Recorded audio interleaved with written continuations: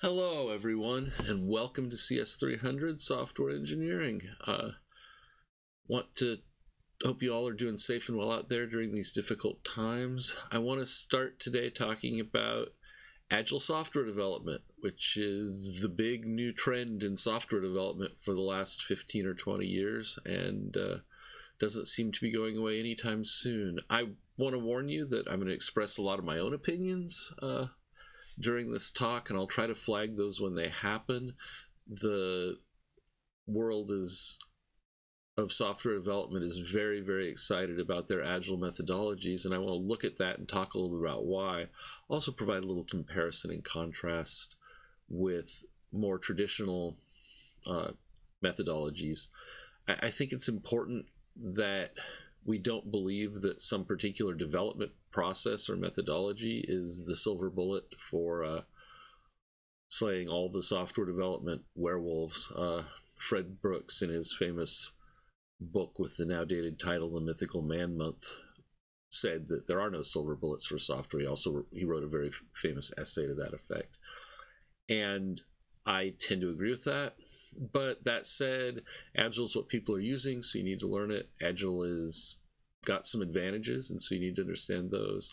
So that's what we'll do. Let's just quit talking around it and go ahead and get started. So let me find my notes here. Let's start the way every discussion of Agile software starts, which is a discussion of something that I've called for years strawman waterfall, and that's a very colorful name. The book calls it plan-driven development, and for some reason the advocates of Agile seem very excited to pick the silliest possible version of this plan-driven development process to compare Agile methods to, and it really is a straw man. It really is something from which you can draw a lot of false conclusions. But let's talk about sort of our textbooks and the sort of standard, like I say, throughout the Agile training community presentation.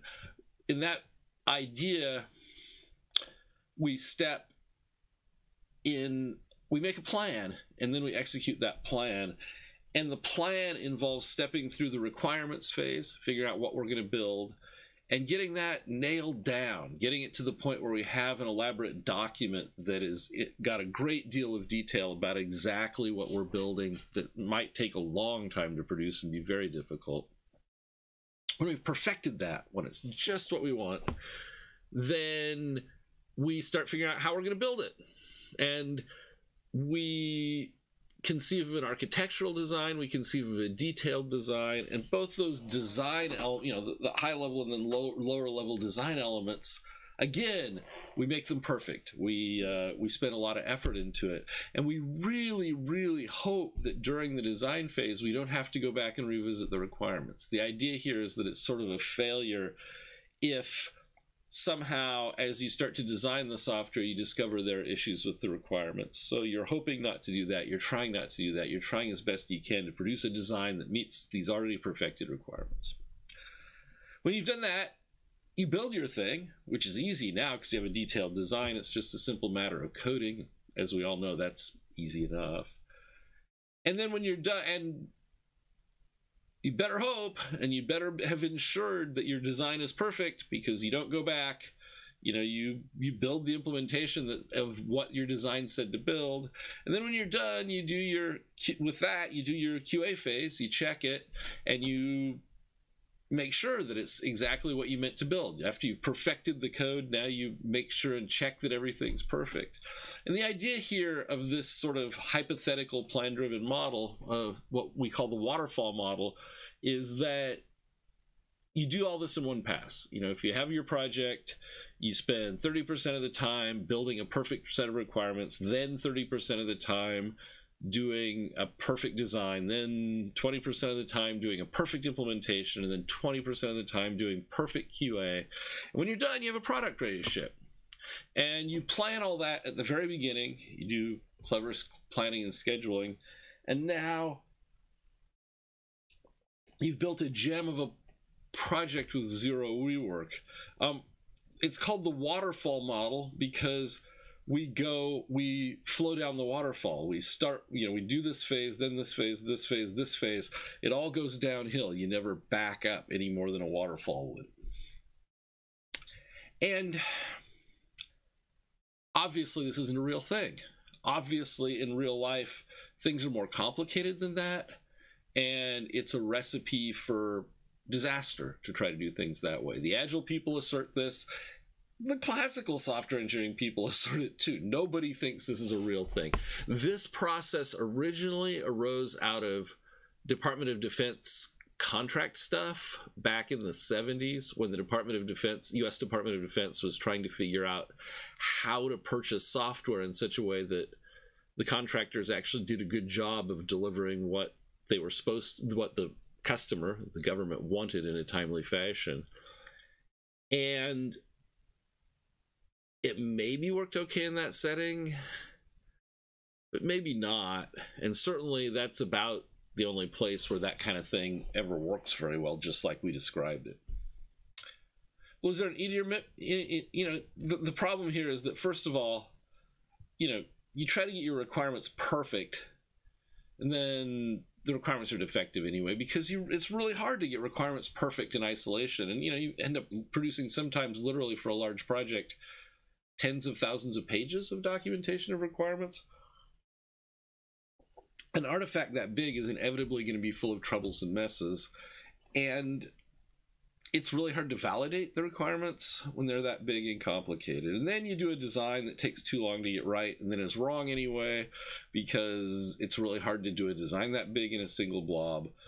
There's not enough time for coding, which is, of course, the only important part of development. And I put the sarcastic symbol there because, really coding should not be that big a part of your software project in almost any setting, but it's the part coders like, it's the part programmers like, and so it tends to be overemphasized. And then, of course, if you make mistakes in requirements and design, and then you discover them at the end of your project, after you've done QA and everything, and your project is perfect, and somebody looks and says, oh, that isn't actually what the requirements said, or, well, maybe what the requirements said, but it's not what the customer wanted. That's really expensive to go back to the top and sort of flow all that down through that whole process again. So, not a valid strategy. Nobody claims it's a valid strategy. Here's what companies often use for larger projects in more difficult domains in the modern software engineering world. And this is a very much out there methodology. It's very much, you'll see it in the wild occasionally still. And that's the incremental iterative version of this. So rather than trying to just make the water flow downhill all the time, guaranteed, we first of all break the project up into increments. We're going to say, well, what is the first version of the project going to look like? And we'll build product or whatever look like, and we're going to just build that. And then we may maybe add to it in a next increment and so forth. And you do it iteratively. You work backwards as you need to and check as you go. So instead of saying, well, we just strictly go from one thing to the other, we might, since we're working with much smaller chunks, we can afford to sort of back up, fix the requirements related to the piece we're working on now, be flexible about redesigning and things. And so with all that extra flexibility, things go a little earlier. You still want to make sure that and this is really important, QA is not delayed to the end in an incremental iterative waterfall process. You do it as you go as much as you can. And you plan testing and you plan inspections as soon as you can, as soon as you know what it is you're going to be testing or inspecting and how you're going to do it. And then when you execute the tests as quick as you can, and that way you get short cycle feedback that tells you need to go back and fix some stuff. And that's sort of the real world version of the process. It works pretty well in the real world. It especially works well for projects that are difficult to construct because it gives you some handle on your complexity, and it gives you some handle on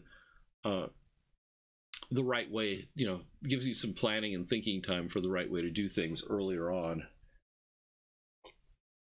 And for a long time, that was sort of the standard in the real world of how we built software. Cool. The Agile movement started probably the late 80s would be a good time to say that it really took off, although the roots are older than that. And it's this idea that maybe all this infrastructure and, you know, large documents describing things that are going to be built and endless meetings and all this planning, a lot of which, you know, seems wasted because you throw pieces of it away anyway. Maybe we don't need that much stuff. Maybe we can reduce this overhead, which is activity, to quote the book, that doesn't contribute directly to rapid product delivery. So anything that, you know, isn't part of actually building the product, we're going to try to cut that out. And, you know, I'm being very sarcastic at this point because, you know, just like the Agile people give strawman waterfall, I'm a little bit giving strawman Agile, but I think I'm trying to be fair to it too, as someone who's been trained in it and has some experience. So, you know, when I say cut twice, measure once, obviously that's a joke, but the idea here is to replace thinking and planning with action. And that sounds great until you think about it a little more, and then it gets a little worrisome, but that's what people are doing. So there we are. You know, so what kinds of things are, you know, don't contribute directly to rapid product delivery? Well, you know, detailed specification documents of requirements, not so directly to rapid product delivery. So, you know, they kind of go by the wayside. QA in cycle and post cycle tends to be minimized. We tend to do very simple forms of testing and very cursory inspections as our main product, because, you know, QA doesn't contribute to directly to rapid product delivery beyond a certain point.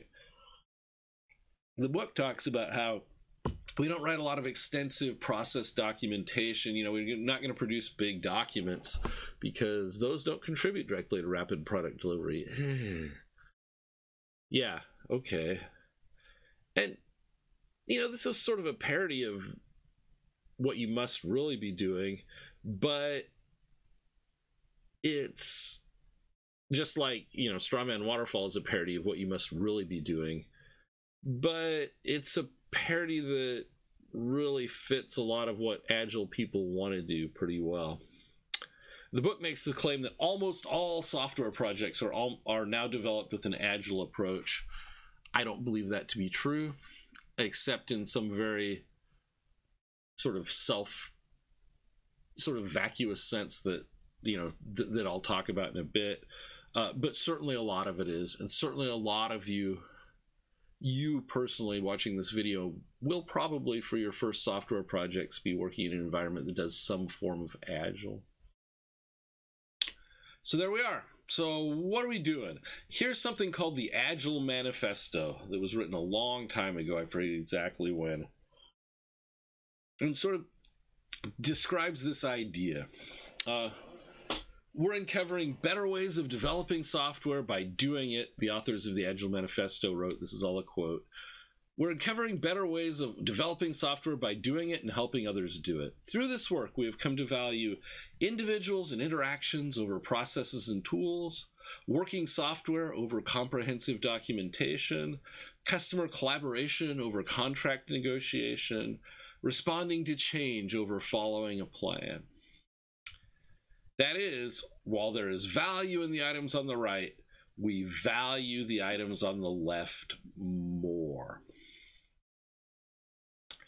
One of the authors and signers of about the 20 or so that wrote and signed this together, one of the principal ones and one of the most influential ones was a man named Ward Cunningham. Is a man named Ward Cunningham, who's a Portlander. He's a friend of mine. He is the creator of the wiki. He was one of the earliest very vocal Agile people. He's the person I learned, one of the people I learned object-oriented programming from in the 80s. And there's a lot of value in this kind of a statement, I think, but I think it's also really easy to overbalance that. There's value in the items on the right, but we value the items on the left more is a very balanced statement. The fact of the matter is that in 2020, tools are a big deal and processes are a big deal because processes and tools help have better interactions and better individuals, better individual contributions. We found that tools can be built to make things work better, in the sort of left-hand side sense. We don't write giant documents anymore. Nobody wants to do that. But on the other hand, not writing down what you're doing is a frequent source of bad problems. We try to capture documentation in less painless ways than we used, in more painless ways than we used to. We try to capture it with doc comments and Git log messages and that sort of thing, rather than capturing it with big Word documents or TROF documents or whatever.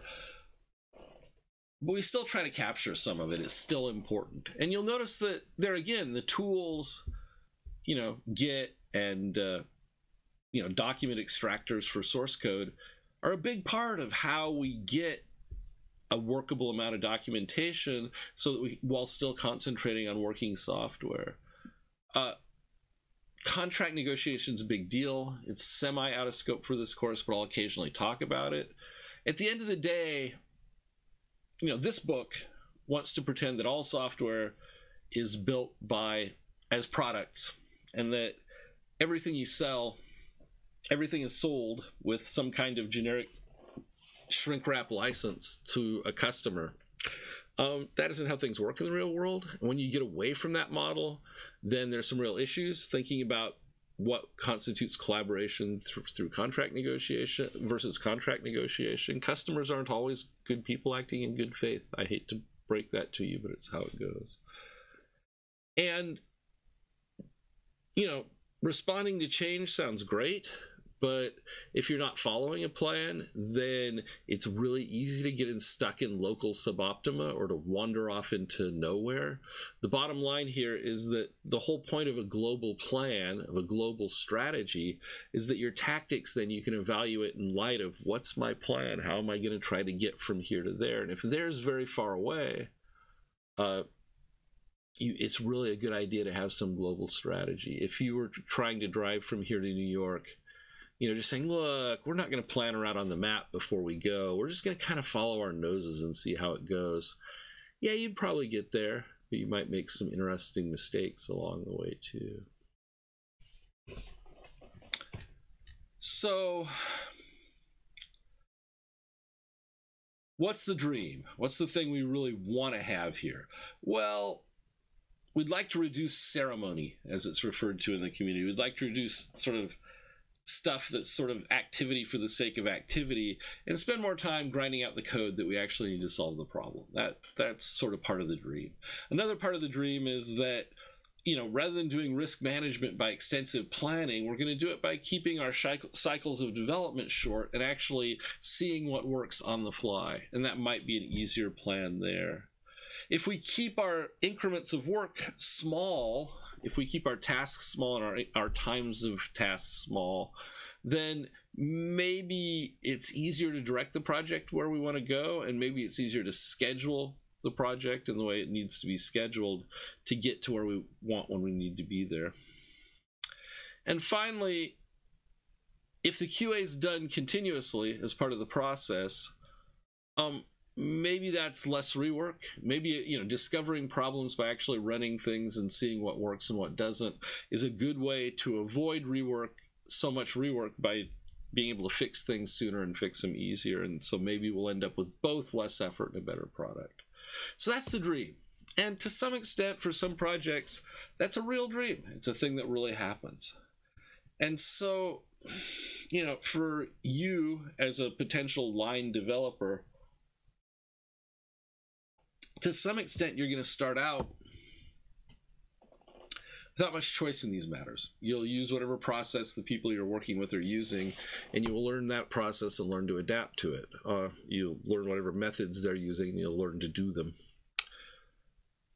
so that's part of why I think it's so important to talk about Agile, is because that's likely to be what you're going to run into. And this is why your bosses or your colleagues or whoever have grabbed Agile, is because they have this dream.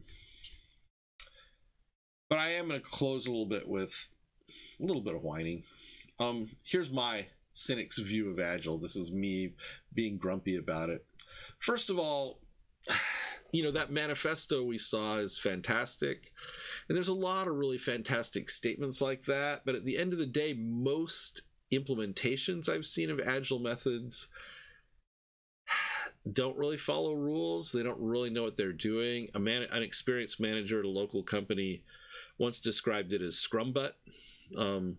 Scrum is an Agile method. And she said, oh yeah, everybody I talk to, they'll say, yeah, we're doing Scrum, but, and that stuck. I think there's a lot of sort of, well, I'm not going to follow any rules or anything. It's Agile. I can do whatever I want. And doing whatever I want was what got us the software crisis in the first place to some degree, so it's not an exciting place to be. A lot of times Agile is code. It's an excuse. I don't want to write any documentation, especially internal documentation, but I don't have to because we're doing Agile. I don't want to build a test plan, but there is no test plan because it's Agile, and there are no test plans in Agile. And so sort of Agile is code for whatever it is that people are cranky about doing.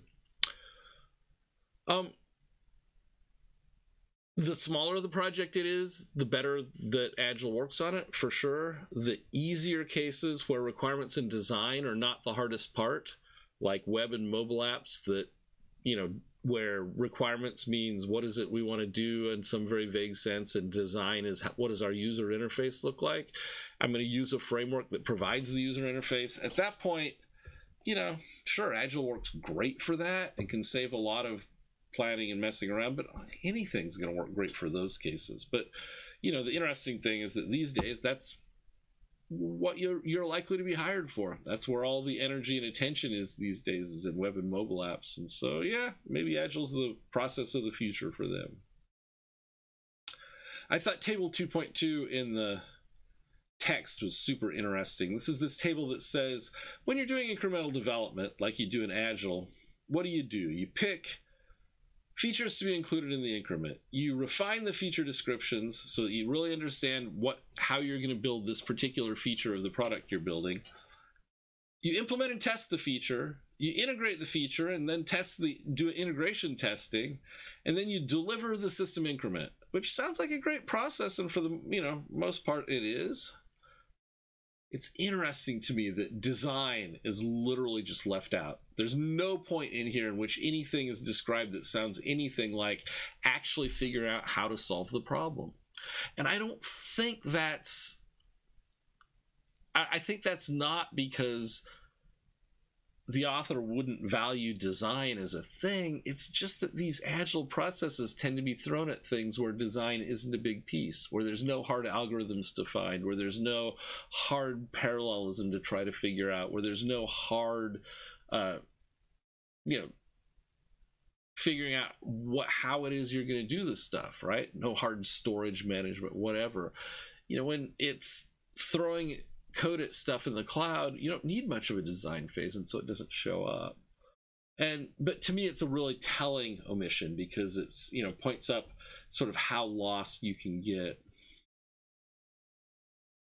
The thing is, the more you fix these problems, we'll look at Scrum here in a bit in a talk 2 down the road here. Scrum is a particular Agile method, and you look at how it's executed carefully. It has a lot in common with incremental iterative waterfall. It wants so badly to be different. There's a lot of what's going on that's very continuum here. It's not like you choose between strawman waterfall at one end or the most agile at the other end. There's lots of choices. There's lots of ways you can do things. Like we talked about last week, it's real easy when your only interface with customers, and this is true in a lot of these Agile projects, is through some project owner, if that.